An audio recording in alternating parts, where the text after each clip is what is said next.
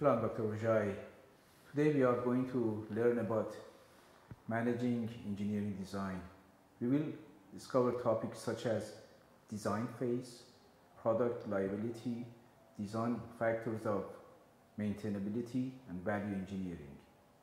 Please listen to the following PowerPoint presentation and I'll return at the end of it to highlight the key points. Thank you. Chapter 10. Managing Engineering Design. Managing technology is divided into research, design, planning production, managing production, marketing, project management. In this chapter we cover about engineering design. Chapter Objectives. Describe the phases or stages in systems engineering and the new product development process. Recognize product liability and safety issues. Recognize the significance of reliability and other design factors. New product development. Approval to expend resources and agreement on work to be done. Accomplishment of work on stage. Complete results. Proposed plan for next stage. Review, formal or informal. Engineering problem-solving approach. Define the problem. Collect and analyze the data. Search for solutions. Evaluate alternatives. Select solution and evaluate the impact. Below is the typical product life cycle phases. A typical product life cycle is linear. At each stage, there are material, energy, and labor inputs and waste outputs that create environmental and social impacts. New product development stages.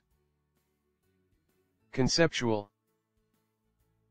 Technical feasibility or concept definition.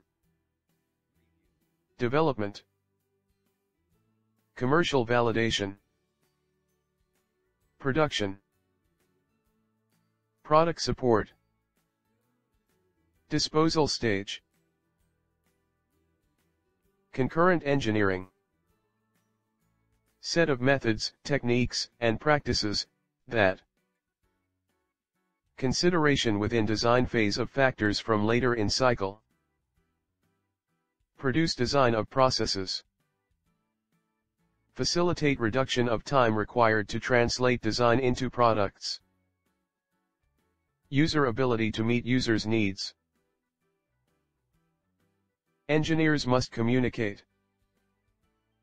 Drawings. Specifications. Financial estimates. Written reports. Oral presentations. And sales. Control systems in design. Drawing release. Configuration management. Design review board. Special considerations in design. Product liability. Safety. Reliability. Maintainability. Availability. Ergonomics. Producibility. Liability. Designer foresee unlikely conditions. Product contains adequate warnings. Risks reduced to greatest extent possible. Meets users' reasonable expectations of safety. Safety. Safeguards to reduce or eliminate accidents influenced by design. Proven materials and components. Proven manufacturing methods. Clear instruction. Costs of safety. Corporate entities. Downsizing leads to underfunded safety programs. Bottom line, maximize profits. Smaller companies. Safety programs non-productive and unprofitable. Cost to implement safety programs hits hard. Number of accidents versus costs. 1986 Industry, WV, pesticide toxic leak. $1.4 million in fines for Union Carbide Corporation. 135 people injured. 1991 Hamlet, NC, chicken plant fire. 25 employees killed, 56 injured. NC OSHA levied fines of $808,000. Occupational Safety and Health Administration, OSHA. Fines and penalties for unsafe work practices. More information can be found on www.osha.gov. National Safety Council, NSC. Reportable safety violations and statistics. Employer and employee safe working conditions. More information on NSC can be found on www.nsc.org.